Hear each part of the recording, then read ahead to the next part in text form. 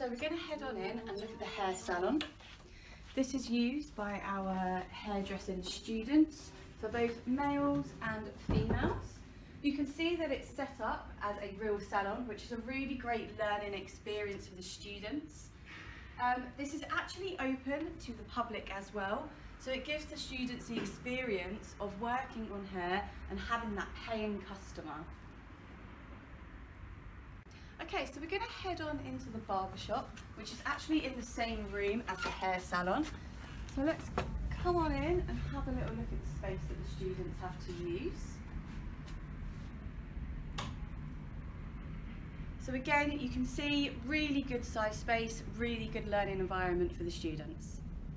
Okay, so we're going to head on in to one of our beauty salons, just so you can have a little look at the kind of rooms that they work in.